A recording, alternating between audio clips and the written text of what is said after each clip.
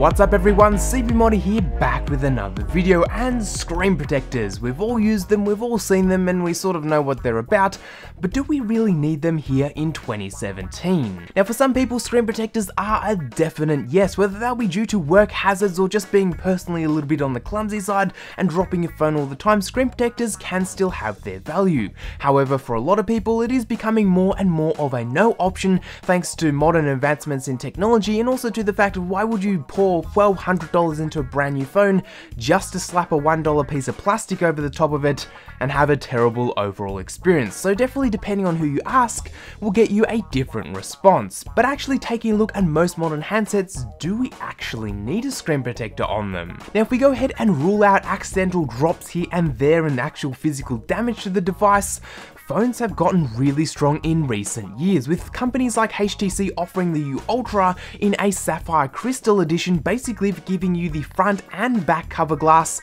in sapphire crystal. Now sapphire crystal is new to the high-end tech world, however it's actually been out for quite a while on the high-end accessory world, with things like watches actually getting sapphire crystal for a very long time. The benefit of this crystal is it's really hard to scratch and stays new looking for a very long time, which is very important for watches as they do take quite a beating. And if we can scale that up to a whole sized phone, we'll get the durability that a lot of watches have in our full screen devices. Now whilst this won't stop your screen shattering from a 2-story drop, at the end of the day it definitely is a lot more rugged and a lot more durable than our standard Gorilla Glass and also to standard tempered glass. So HTC is definitely on a winner with their sapphire crystal edition.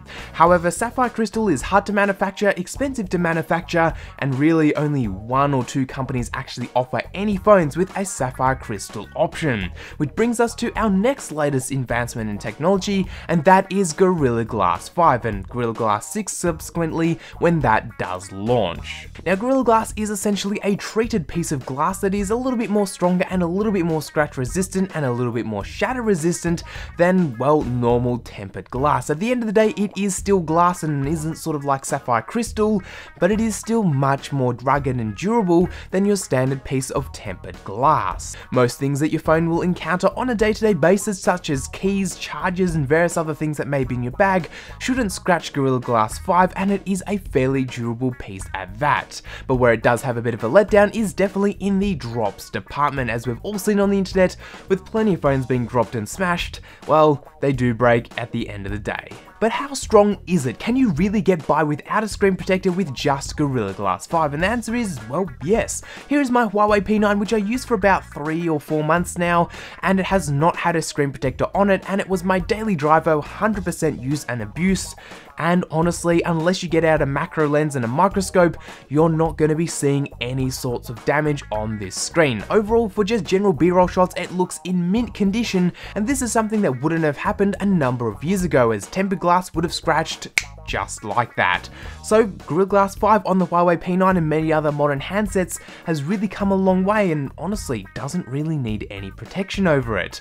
If you're going to be damaging the Gorilla Glass 5, chances are that damage would go through your screen protector, not only gouging a big gash in your plastic screen protector, but also to then damaging the screen on the device. And back in 2010, when screens were still rocking the old tempered glass, sure, a screen protector would have been really important to have. In fact, personally, back when I had the iPhone 3, that was a really important thing to have because that screen scratched like there was no tomorrow. But in today's modern world with awesome new handsets and Gorilla Glass 5, there really isn't that much of a need. But TLDR, do you need a screen protector? Honestly, no, not really. With Gorilla Glass 5 and new technology such as sapphire crystal, there really isn't that much of a need for it. However, if you are in a job or are in a place where you might want to add some extra protection, grabbing a glass screen protector rather than a plastic one may be an option for you, or just putting on a strong and reliable case to keep your screen protected. At the end of the day, screens are going to break if you drop them, so there's not really that much you can do, but for day-to-day general scratches and bumps, screens are perfectly fine for taking it. But do let me know down in the comment sections, do you run a screen protector or don't you run a screen protector? And if you don't run a screen protector, also do let me know why. Personally, I don't really think they're needed anymore, but do let me know what you think down in the comment sections. Otherwise guys, thanks for watching and I will catch you all in the next one.